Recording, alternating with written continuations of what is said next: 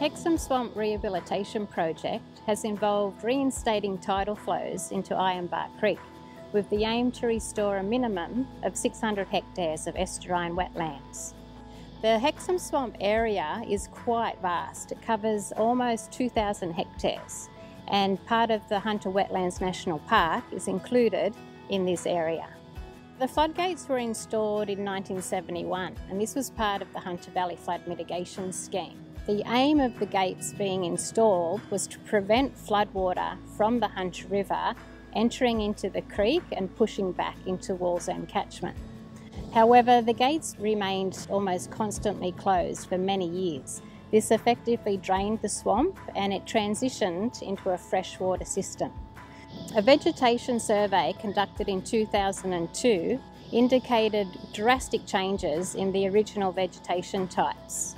180 hectares of mangroves had reduced to 22, 600 hectares of saltmarsh had reduced to only 6 hectares, and the Phragmites, the freshwater reed, had increased to almost 1,000 hectares, covering half the swamp.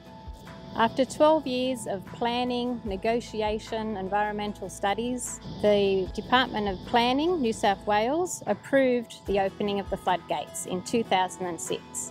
Floodgates were progressively opened from 2008 to 2014 in 4 stages to gradually bring back the salt water into the swamp. If we look at the pictures of this creek 30 years ago, you wouldn't believe it was the same place it is today. It was a system that was totally freshwater with really poor water quality and a very low abundance and diversity of native species. Reopening the floodgates has allowed salt water to move back into the system to create a more estuarine environment. And with that salt water has come a whole range of species. We're seeing those species today in the work that we're doing.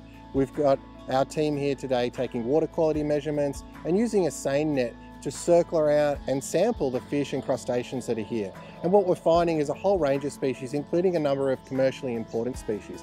Those are things like eastern king prawns, school prawns, yellowfin bream, flat-tail mullet, and some other smaller species that contribute to the overall abundance and diversity of the fish fauna here.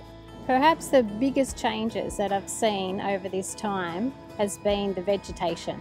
So even where I'm standing now today, before the floodgates were opened, this was clear land behind me. There weren't any mangroves. Half the swamp was almost overtaken with the freshwater reed.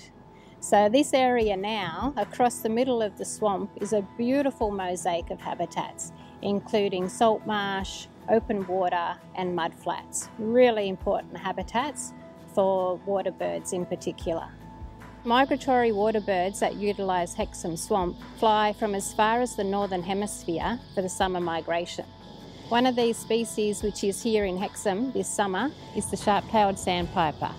This species will spend about 6 months here in the wetlands, utilising open water and mudflats to feed and build up their energy for the long journey, thousands of kilometres back to Arctic Siberia.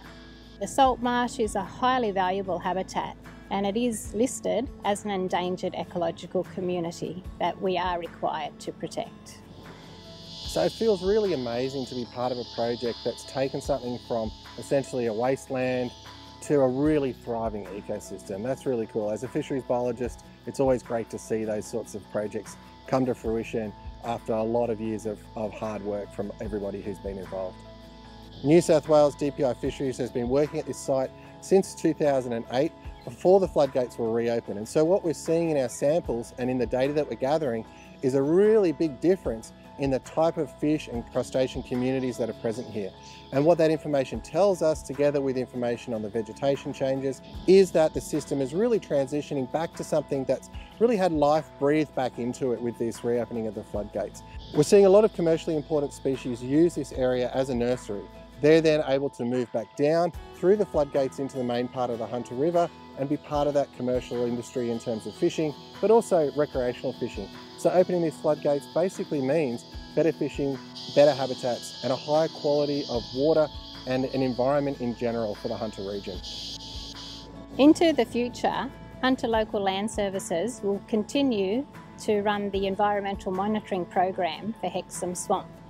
We're seeing huge impacts already with the salt water coming back, but we also expect to see this to continue, and catches in marine species of fish and prawns, an increased number of migratory waders is expected into the future. A successful outcome of the project has seen a pair of black-necked storks take up residence here in the swamp and raise 2 juveniles. This species is endangered in New South Wales, originating from far north Queensland. To be involved in this from the start and see this transition and successful outcome has been hugely rewarding. By bringing back the tidal flow, the swamp is transitioning back into its healthy, productive state, its original condition before floodgates were installed. The entire wetland is returning to its former glory.